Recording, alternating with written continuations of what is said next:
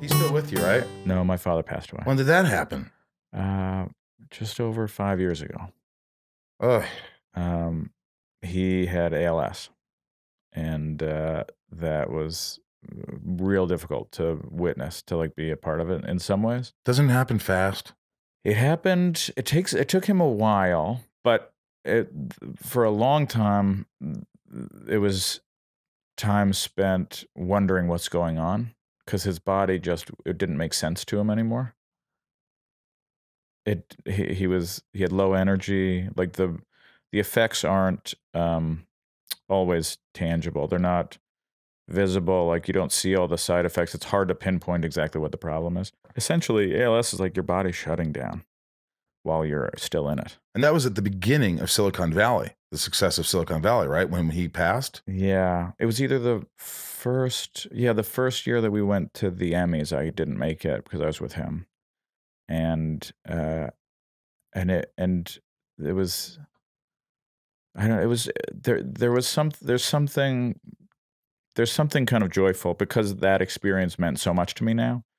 And all of those people that I got to work with mean so much to me, that for my dad to kind of be there at the beginning of it, to watch that rocket take off and appreciate it, kind of makes it even that much more special to me. Yeah. And in particular, I see that Kumail came and did your podcast. He was great.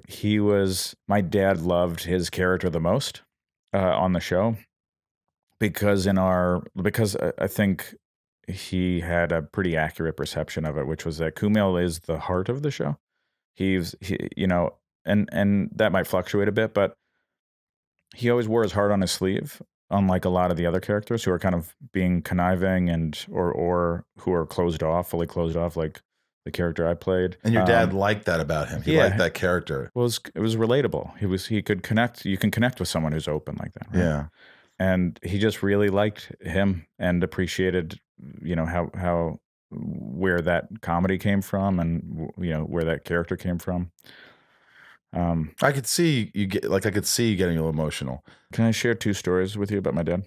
I'd love it. They're just kind of 2 things that I think embody who he wanted to be all the time, but we're all, he was so sick when he was his sickest that his legs were as thin as my arms.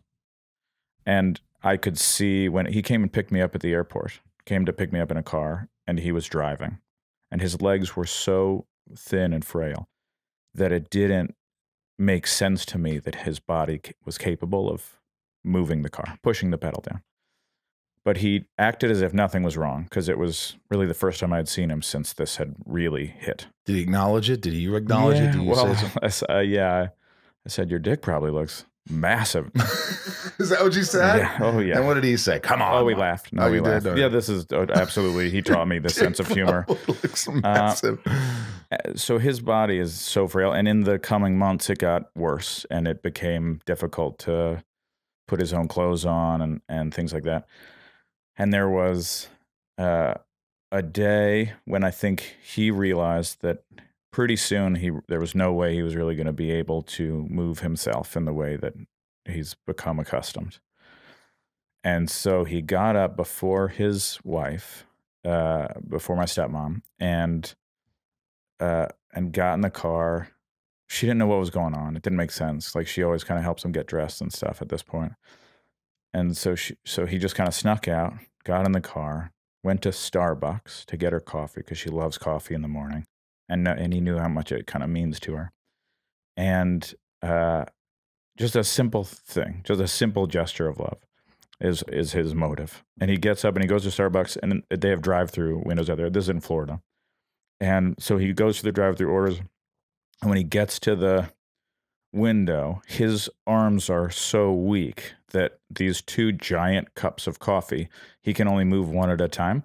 So he like grabs one, like the guy hands him 2 cups of coffee, and he's like, yeah, just grab the one here, put that down, and then grab the other one. The guy's like, holy shit, like, what's going on with this guy? He said like the looks he got from this guy were insane. And he was like, are you all right, bud? Should you be driving? And then, so he brings the coffee home, gets out of the car, sets the coffee in, and she wakes up to 2 cups of coffee. which he had to painstakingly go through so much effort for. And that was probably a small gesture for him to show. I mean, it was a huge gesture in some ways, but for him to just show that he probably didn't pay enough attention. And that's, he expressed that to me later. But that really he was just like, there are so many times I didn't do the smallest things that if I could go back, knowing what I know now, I would have done so much more. So that's like, I mean, it's heartbreaking. It's a beautiful story, but it's like, but it's like, I could have done all these things. And in that moment, that was the hardest thing he could have done. Mm-hmm. Believe it or not, yeah. that was the hardest thing. And he wanted to do that to just show her some morsel of love, love, showing as much love as his body was capable in that experience.